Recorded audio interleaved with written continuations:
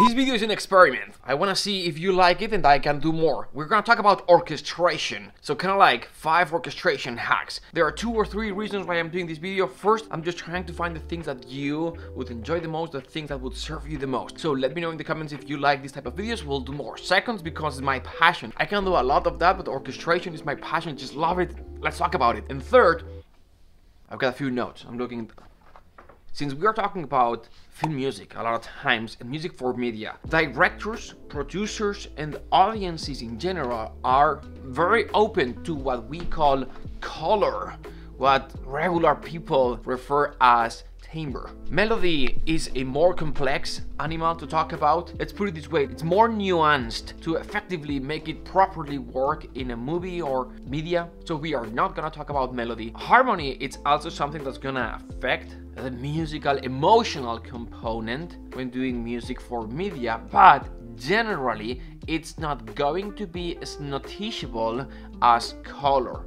Now, don't go below in the comments and hate me for that. Yes, major chords are very different than a minor chord, diminished chord, and all these things are going to have a big effect. Yes, but not as much as color, meaning orchestration, timbre. Audiences are way more open to be affected by a change of color. So if, for example, if we've got the strings and all of a sudden we've got an oboe coming in or a voice coming in, they are going to know this. And this is why we are doing this video, and I can do so many more. I hope that you like this video. Please let me know in the comments, because basically we're gonna talk about orchestration, but the reason why we talk about orchestration is because it's one of the most important things when it comes to music, and especially music for media, because it has such a big effect. And let's go. Now, before we move forward, let's zoom in just one more time.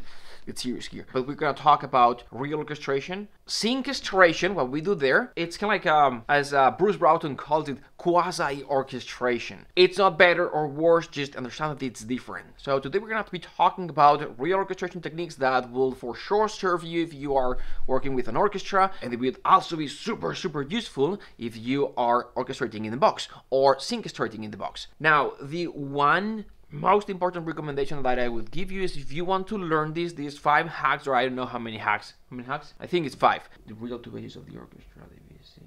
5 orchestration hacks plus 1 bonus. Now, again, as I was saying, what I would recommend is for you to truly learn orchestration, go listen real orchestras. I'm not even saying a live orchestra perform, that would be the best case scenario, but I'm just saying real musicians. There's nothing wrong with what we do here, it's just different. Sample library is a simplification of the real instrument. A sample clarinet, it's a simplification of what a clarinet can actually do, a musician can actually do, and with that transfer, we've got a loss of expressivity that we try to re-inject when we perform, but it's not the same. So go listen to real musicians, real music, because orchestration, what it is at the end of the day, it's memorization of sound. All right, that's what I wanted to say. Let's get started. All right, so the 5 orchestration hacks. I'm gonna go from 5 to 1 because I've been advised that I should go the other way. Let's start it. The number 5, there are actually just 2 real based instruments in the orchestra. We've got low instruments, we've got real based instruments. Those are the tuba and the double basses section. There are no other instruments that can hold a lot of instruments on top. The woodwind sections, they have low instruments like the bass clarinet, the bassoons, the contrabassoons, and they sound low, but they cannot support the orchestra, and you cannot put a lot of instruments on top. The tuba is an instrument that can carry a lot of weight. The double bass or double bass section is an instrument or a section that can carry a lot of weight. If you truly want a full sound and you don't have those instruments, you're not gonna have all the support that you need. Now, that doesn't mean that you have to use them all the time. In fact, the absence of them is gonna create a different sound, different color, different feeling that most of the times you want, because it's the contrast that you need it. And obviously we can replace that with sub-synths and sub-bombs and things like this, but when we are talking about orchestra, the pure like real orchestra without anything else added, those are the only 2 sections or the only 2 instruments that will hold the entire orchestra. And by the way, the trombones or the bass trombones or the timbassos for that matter, like the same thing as the bassoons, contrabassoons, clarinet, they sound low, but they don't have the bass power Cool, let's move on. Hack number 4, bright and mellow sounds. I love this one. There's always in each section a group of instruments that will sound brighter and a group of instruments that will sound mellow. I call them like the singers and the blenders. So think about it. For example, in the woodwind section, we've got the bright instruments, right? Like the double reeds, the oboe, English horns, the bassoons. And then we've got the mellow instruments, the clarinets and flutes. Same thing happens in the brass sections. We've got the bright instruments, we've got the trumpets and trombones, we've got the mellow instruments like the horns. We'll talk about the strings in a second because that applies as well. It's not as dramatic the effect, but it applies as well. But generally, we're gonna use the bright instruments to perform melodies, and we're gonna use the mellow instruments to perform background, because the melody is supposed to stand out and bright instruments will stand out, and the accompaniment or the background stuff is supposed to be in the background. Really? Really? So mellower sounds or darker sounds are gonna naturally stay in that second layer or that background layer. Now the reason why I said there are the singers and the blenders, the brighter and the mellow, it's because yes, these are great for singing melodies, these are great for background material, and also to blend sections together, to connect sections together, right? For example, we've got brass and the strings, and we've got some musical material that's in common with, let's say, horns and violas. That is going to connect the two sections together. Now, this leads me to hack number 543. Let's talk about writing in octaves just for a second. And by the way, if you like this video, comment down below, and next time I can go a little bit more in depth. I can show what I'm saying in the piano. But again, this is an experiment. It's just a test. If you like this video, let me know. We can do better videos with different angles. Just wanted to record this one real quick. Let's go. So hack number 3, how to write powerful statements or melodic statements in octaves. So sometimes when we've got a melody and we want to make it bigger or louder or, you know, add weight, sometimes we'll have the melody here and then we have the same melody down an octave. As opposed to having two sections playing in unison, you're gonna have this section playing in the higher octave and the second section playing in the lower octave. I think it makes sense at this point.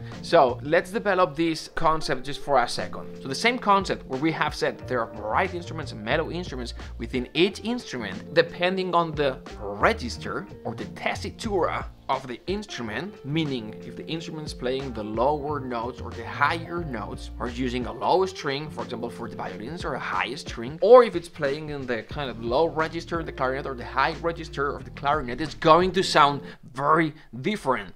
It's going to sound very different, almost like two different instruments. Like the clarinet in the high registers, completely different instrument than the clarinet in the low register. Not as much in an oboe, but still timbrically sounds very different depending on the tessitura, the range of the instrument. Oh, there's so much that we could talk about here. I just love this. I'll try to keep it as short, concise, and as this is the hack as possible. But let me just give you a little bit of context. Let's start with clarinets, for example. And I know that we are talking more about the strings today, but it'll help me bring this home to you. Because the clarinet has so many overtones. If we've got a melody with a clarinet and we're like, I want to make this melody sound bigger, I'm gonna have a second clarinet, not in unison, but in octaves. Because what's gonna happen is the complete opposite of what you want. It's not going to sound necessarily bigger or louder or more weight. You're actually going to weaken the sound a little bit, because the clarinet here in this mid-high register, if you add a second clarinet in the mid-low register, because it has so many overtones, it's gonna actually conflict with the higher clarinet. The same thing happens with the trumpet. So if we've got two trumpets performing a melodic statement sort of in this range here, right? We've got the high trumpet in this F note. We all know how a trumpet sounds in that range. It sounds very loud, it sounds very bright.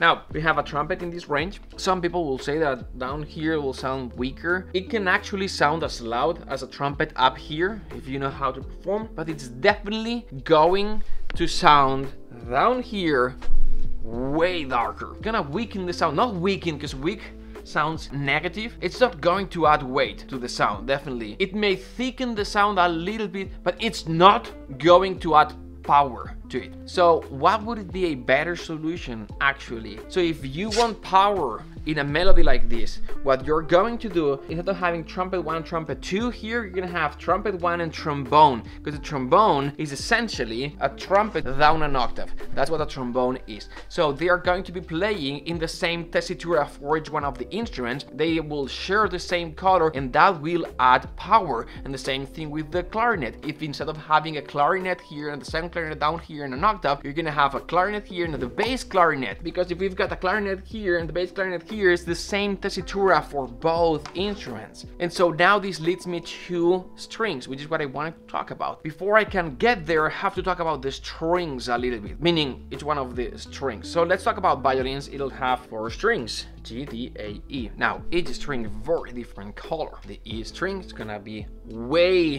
brighter. G string has a lot of weight, darker. And so the D and A don't have the same projection power as the E string. And this is commonly known as the second violin problem in quartets. What's the second violin problem in quartets? It's like, well, generally the first violin will have all the melodies and the higher register will always be performing in that E string, which is brighter and has more projection power. The second violin sometimes also has important musical material, but it's lower in the range, and so it's always performing in these D and A notes. It's harder to project with those strings. So now if you want power in a melody with the strings performing in octaves, it's not that big of a deal. You can definitely 100% have the violins 1 and 2 performing in octaves, and it's actually not a problem because that violins 2 performing with these strings, which actually softens the sound of the violins 1, is not a bad thing, because with violins, softening the sound creates that very typical violins section in octaves or 2 octaves, so it's a very typical sound and we love it. But if we want power, you may want to consider having the violins 1 and violas, because even though violas are generally the soft or the mellow section in the strings, when performing in the highest string of the viola instrument, will have more projection power. So that's it. And you can take this one step farther. Like if you've got 2 octaves and it's a very high register, maybe you'll have the first violin section in that E string in the super high register, and then you're gonna have the second violins also in the E string because it's a high register, and then we have the viola. So 2 octaves, violin 1, 2 violas. Both violins 1 and 2 are in the E string range, one higher, one lower, but in the E string range, and the viola is in the A string, which is the highest string in the viola, and it's also the one that projects the most. Anyway, moving on. Hack number 2. It's very basic, but it's worth mentioning because sometimes we make the mistake, especially when we are orchestrating or sequestrating in the box, which is using too many strings layers. If you got violins 1, 2, viola, cello, and double bass, the more we divide the strings, the weaker it sounds in a real orchestra. With samples though, the more layers we add, generally it's either going to sound bigger, louder, or more colorful. We can do things like, I'm gonna use these strings ensemble sound that sounds massive. On top of that, I'm gonna add a layer of violins 1 harmonics, and I also will add another layer of violins 1 as well, sustained with vibrato, and another one of sustained concertino with non-vibrato. And then down below, I'm gonna use a sustained patch with violins 2. I'm gonna play a chord here, which is like 3 layers of violins 2, and then I'm gonna have violins 2 again doing trills or tremolando. I'm not gonna have violas because,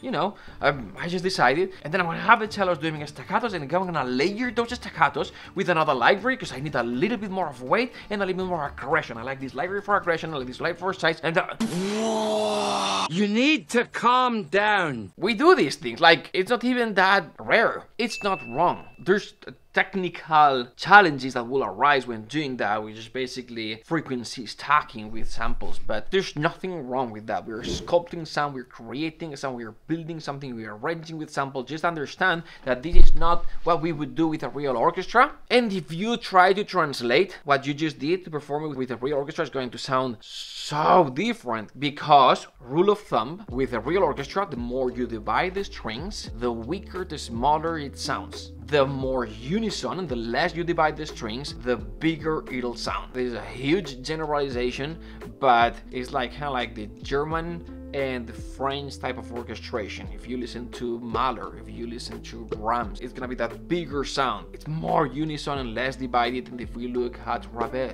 or Debussy, it's more divided type of sound, especially in the strings, and hence the color. Probably the reason why La Mer sounds the way it sounds is because the way the strings are divided, Debussy at 2, Debussy at 3, sometimes even Debussy at 4, and then adding the woodwinds in there, where the woodwinds are going to stand out more because what the more you divide the strings, the more you weaken the strings sound. And so when you add other instruments that wouldn't have as much weight and would not cut through the mix, would not stand out in the mix, like woodwinds that generally don't have as much projection power, but because we divided the strings, now we can add the woodwinds and then all that color comes through. Just understand that. But also understand that if you want to replicate that type of sound, that weaker, smaller, more timbrically rich strings sounds, not better or just different, of the divided strings with samples, you will have to use a DBC patch or a smaller strings ensemble. If you just add more layers, that's not going to divide the sound, that's going to thicken the sound with samples, but with an orchestra, it would create the complete different effect. So they behave very differently, that's what I'm saying. With the brass though, and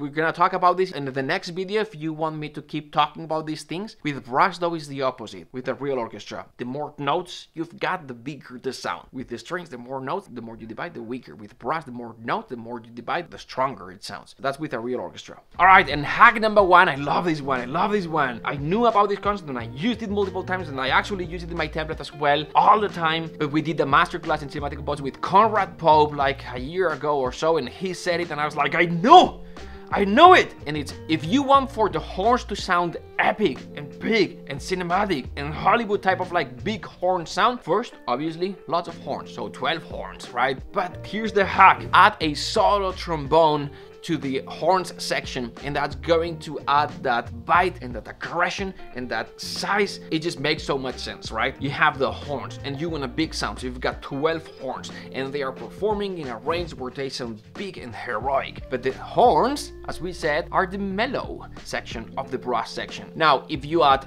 trombones to horns, then it's gonna sound like trombones and horns. We still want the predominant sound to be horns. So by adding one trombone, which is gonna be performing in this mid-high register, because the trombone's range is arguably slightly lower than the horns. Huge generalization, but bear with me. By adding one trombone, that's gonna be performing in the kind of like in a little bit of the higher range of the trombone. It's gonna do what we said earlier when we were talking about the trumpet and trombone, down an octave. It's gonna be the bright range of the trombone where it actually projects. So just one trombone, it's not going to overpower the 12 horns for sure, but we are going to hear a little bit of that added timbre that's a little bit more tense and bright, brassy, and powerful. And on top of that, what we'll also do is open the sound, widen the sound a little bit, because the horns sit in the orchestra a little bit in the back left. The trombones sit in the back right. And so it's gonna widen the sound a little bit. It's gonna open the sound. It's gonna make it sound bigger. So that's it. And finally, what time is it?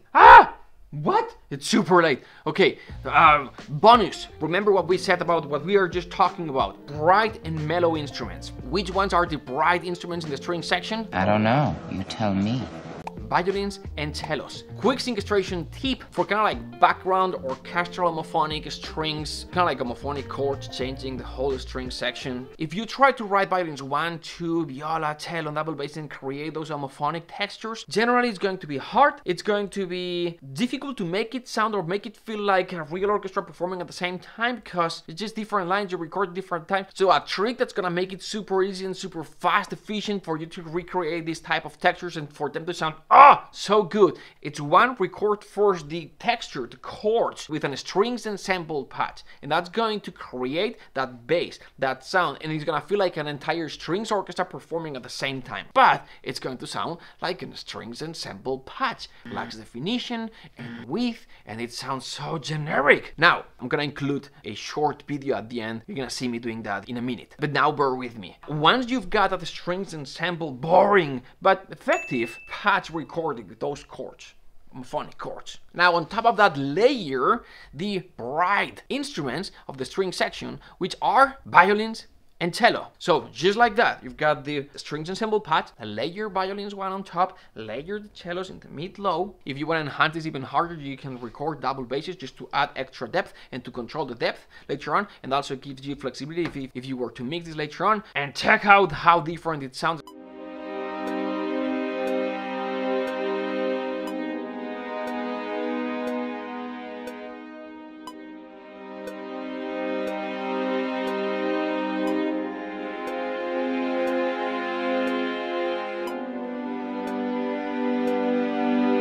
And now the lows.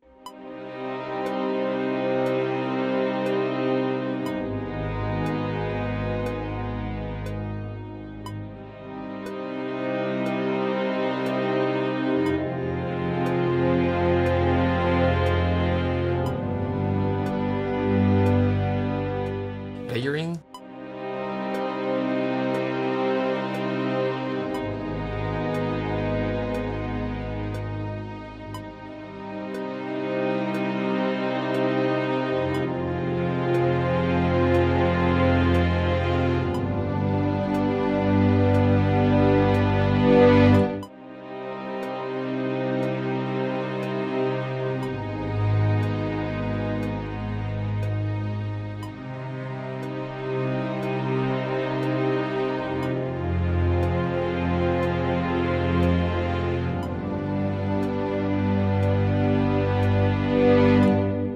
How amazing it sounds. You're gonna have the strings ensemble that creates that feel of strings ensemble, them all performing at the same time in the same room, but then you're gonna add the violins, one and the cellos, and that's going to open it's gonna do so many things. It's gonna it's gonna widen the sound, it's gonna open the sound. Second, it's gonna add definition. You're gonna all of a sudden, which you didn't hear in the strings ensemble part, you're gonna now be able to hear different layers, right? Because now you can hear, even though it's homophonic chords, but now you can differentiate the important or the bright sections of the strings orchestra, which is the violins one in the high register, the cellos in the low register. I think we've got enough for now. This video has been an experiment. Let me know if you like it. If you like it, we can do more of this. If you cannot wait for the next video, I've got a present for you, a gift for you. We call it Mifgi, the most amazing free gift ever. It's free. Down below, a link with more information like this, what libraries I use, my template, how to go from a sketch to orchestra, how to orchestrate, how to compose in different styles, how to compose for movies. Days of content very well organized for you for free. Grab it down below. Thanks for watching. Thanks for your time. I don't take your time for granted. It means a lot to me. I'll see you in the next video. Bye.